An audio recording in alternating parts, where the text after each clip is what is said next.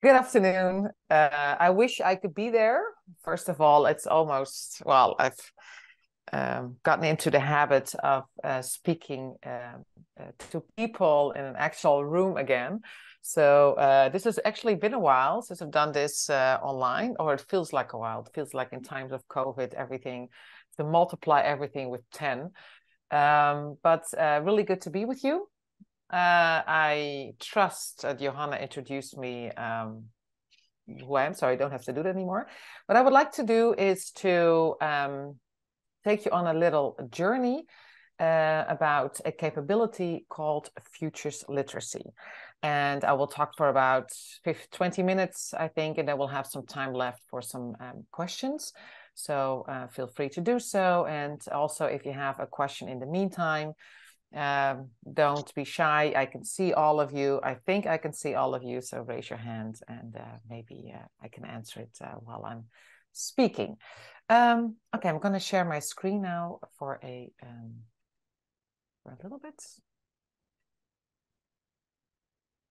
And sometimes I will just stop sharing so I can see you. Can everybody see my screen? Yes. Fantastic. Okay, good. You can also see that the title is Using Futures to Make Sense of the Present. Now, I know this was the topic was to make sense of the future, but I think what I do is that I try to make sense of the present by using futures visions and future scenarios. I want to start with a question. You wake up in 2070. And for those of you who are thinking, how old will I be? It's irrelevant. Don't, that doesn't matter. It's just a little experiment. You wake up in 2070 in a post-normal world. So in the sense that you don't really recognize this world, it's very different. You have no idea what happened in the past 20 or past almost 50 years. But you have one question you can ask to make sense of the world around you. The question that can only be answered with yes or no. What would you ask? If you can ask one question that can be answered with yes or no, that can help you make sense of that world. I'm going to stop sharing for a second because then I can see you more clearly. Anybody? Should we just talk freely or should we just raise your hands? Or I don't know. Maybe if someone can moderate it a little bit, that would be helpful. But yeah, but please speak freely otherwise. Yeah, maybe we start. You start. Okay. Is this real? Okay, good. Next one. Okay, good. Next one. Reality what I see, or is it just a VR or something? Yeah. Okay, good. Yeah. I think we'll start. Maybe we go in 1 second. Do people value solidarity nowadays? That I didn't get. Do people value solidarity nowadays? Okay, good. Mm-hmm.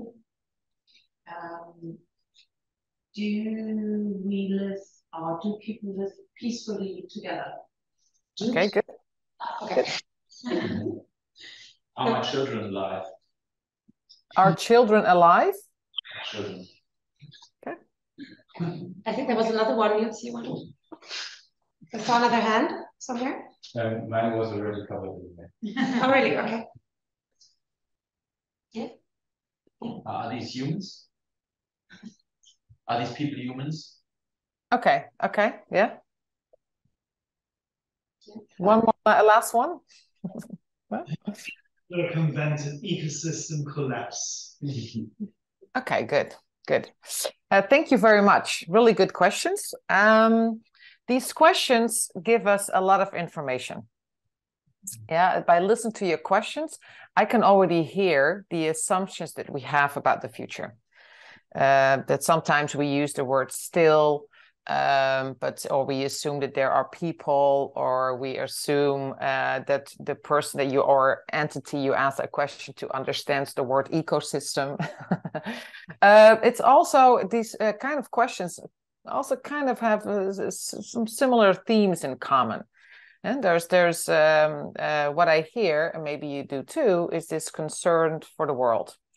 None of you asked about the safety of your family. Which is that's not what I intended, so this is just I'm teasing you a little bit, but that's sometimes that happens too, right? Am I safe? Where am I? Where's my family, etc. But the question, do we live peacefully? Of course, also interesting to think about. If the answer to that is yes, what do you know? Yeah, do you know that at that moment it is safe there, it's okay? And what is would you say that we live peacefully now? And who are we to begin with, right?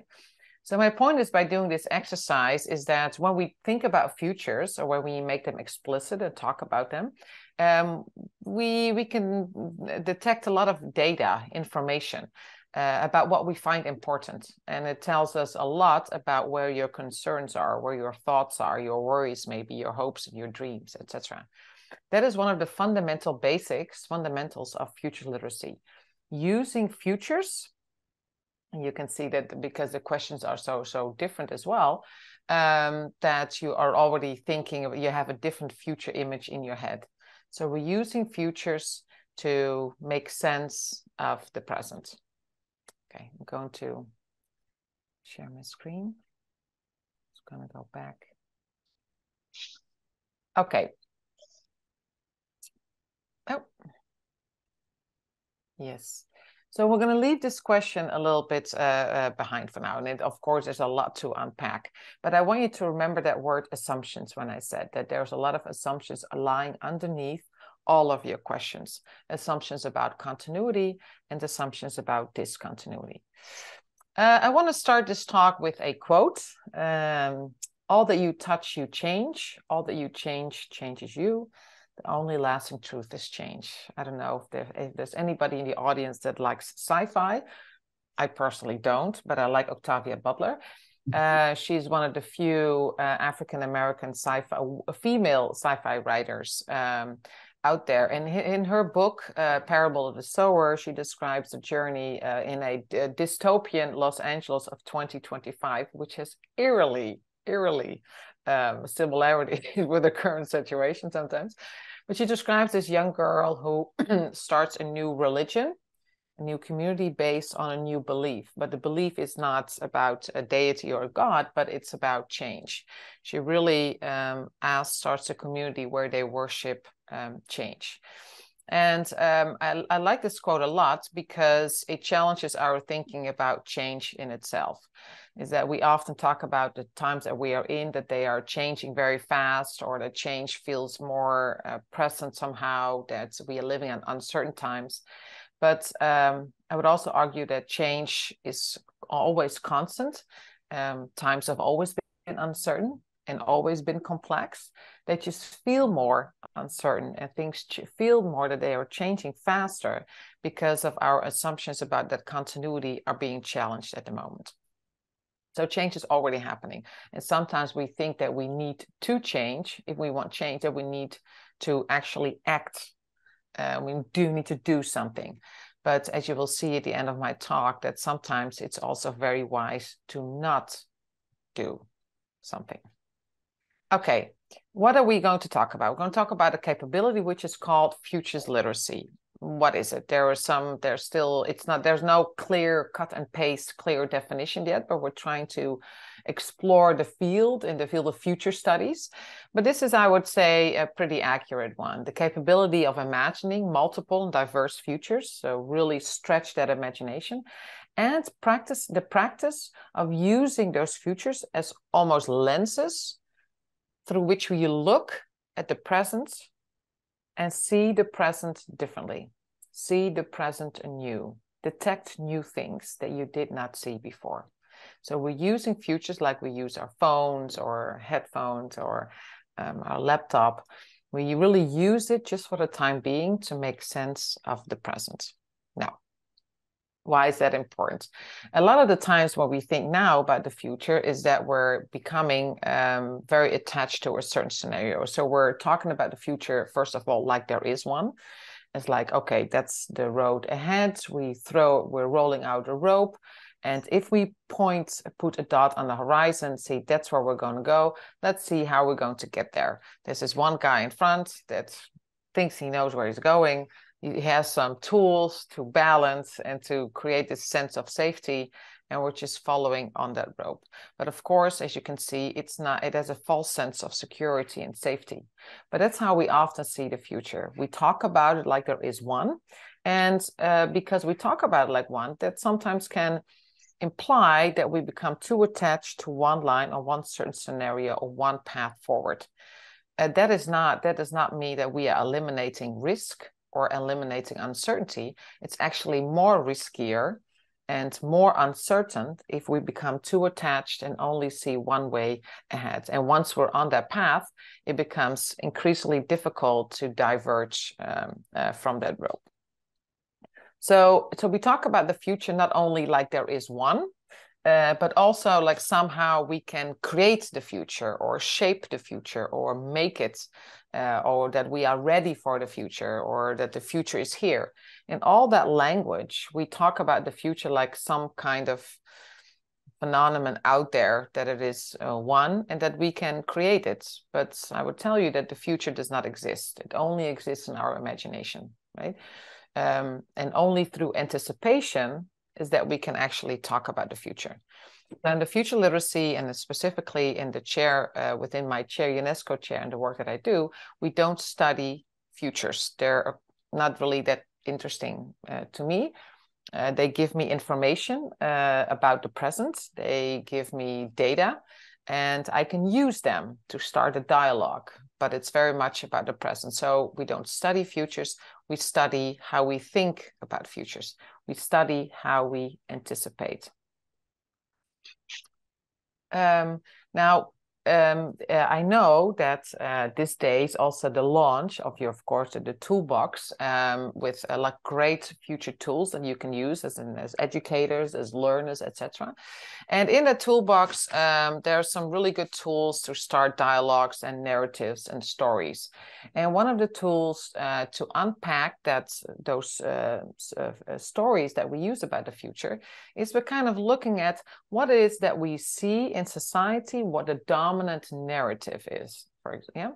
So for example, what is being communicated, what is in the headlines, what is in the newspapers, what is on Twitter, what is the dominant narrative, what the problem is today. So whether it's climate change or migration or technology, etc.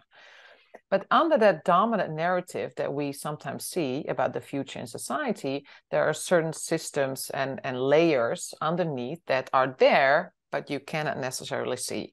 And what you see here is a very famous or well-known model. It's called the causal layered analysis by Sohail Inayatullah, who uses this kind of model to unpack the certain layers of narratives about the future, to say, yeah, we talk about the future, but what are we saying? What does it tell us about the system that is underneath the water surface? You can see here. What is the worldview? Do we talk about that as well? Do we share the same worldview?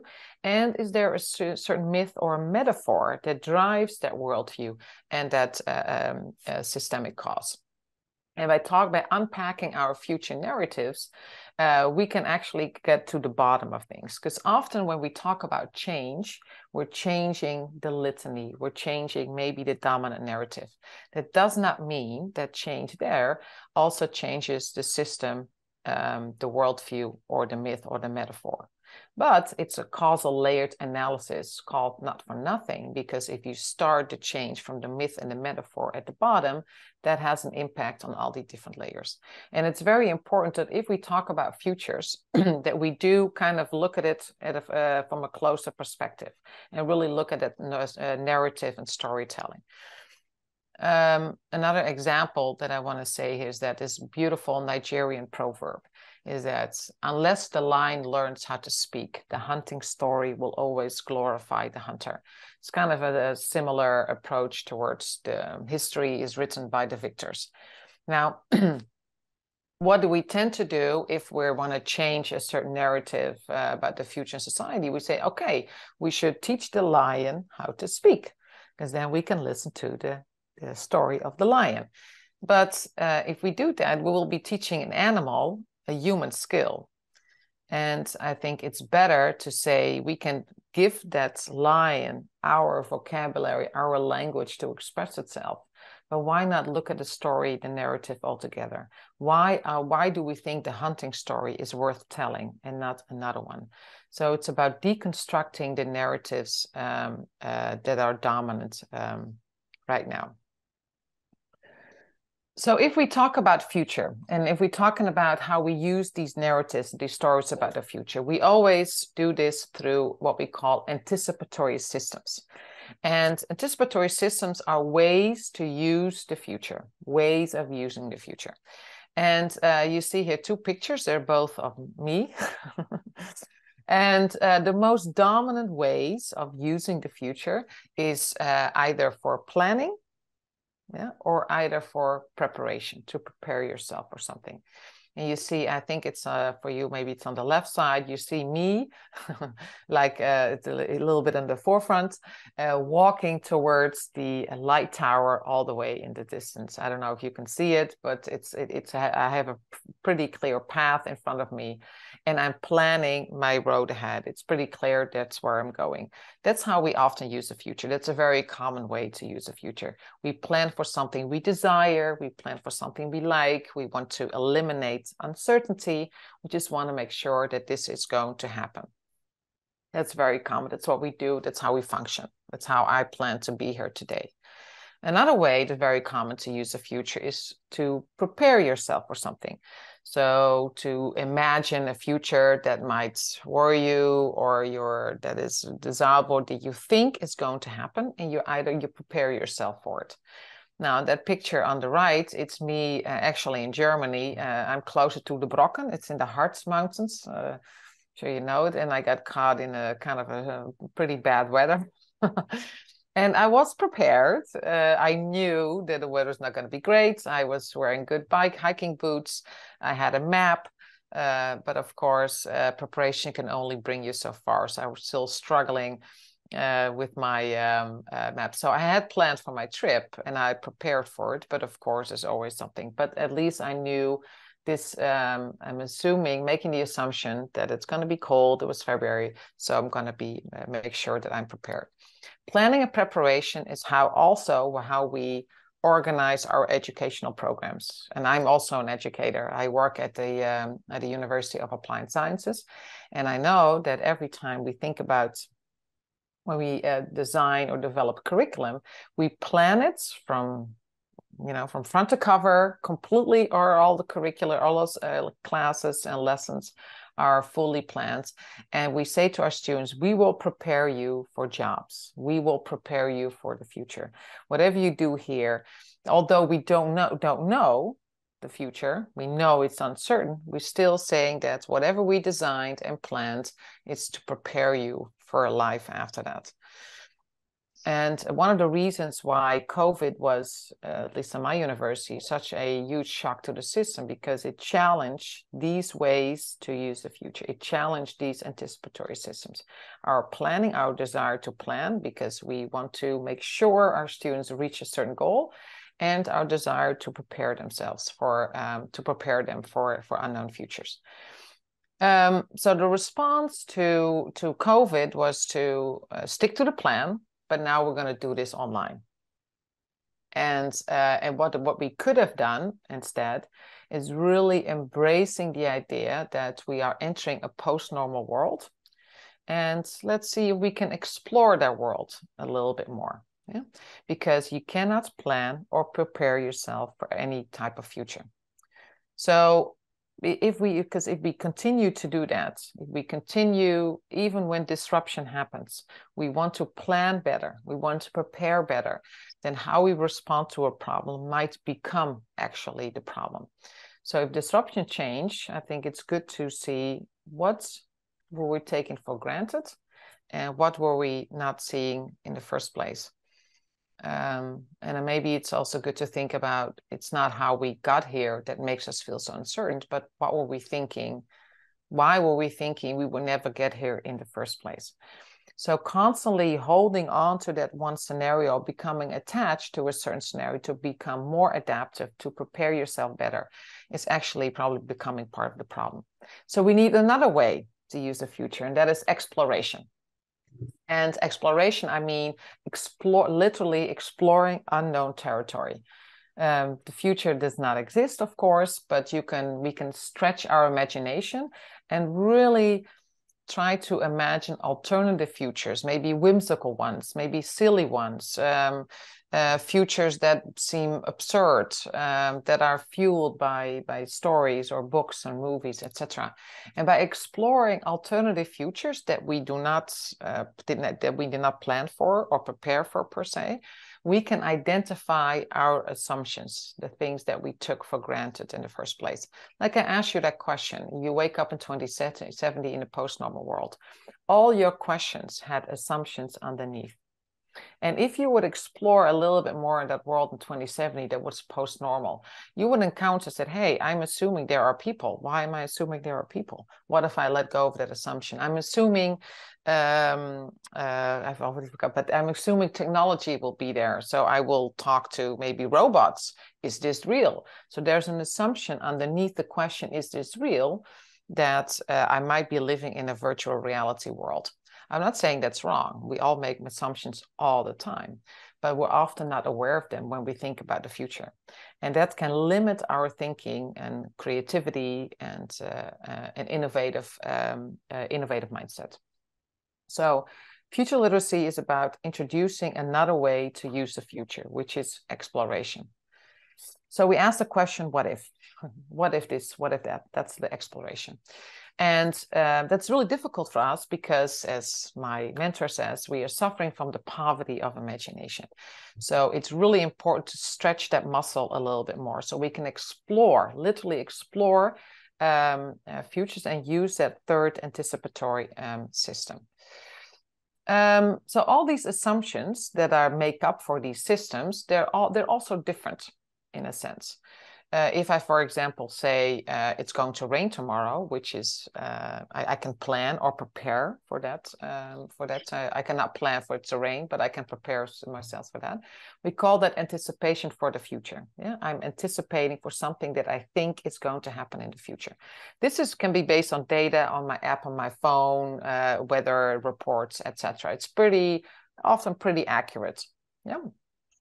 But other assumptions that we make or predictions can sometimes be more based on agendas, assumptions that are not based on repetition or well-known data or known scientific facts. They can maybe express assumptions about about technology that we don't know because we don't have a precedent for it. We've never been there. So this is a guess. But we often treat this assumption or this prediction with the same certainty as we do the first one. And it's important to kind of see what are certain assumptions. Are they more static? Are they based on data and repetition? And sometimes they're based on something else and they can be challenged. And of course, what I started with, the only lasting truth is change, is also a prediction for the future. And this is what we call anticipation for emergence.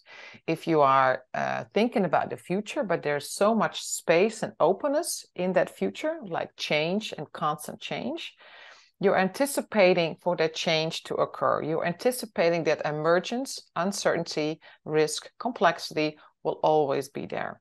And that you can practice that anticipation for emergence through imagination and exploration of multiple futures by understanding what are your assumptions, letting go of these assumptions, and therefore creating openness and space in your daily lives, in your decision-making processes.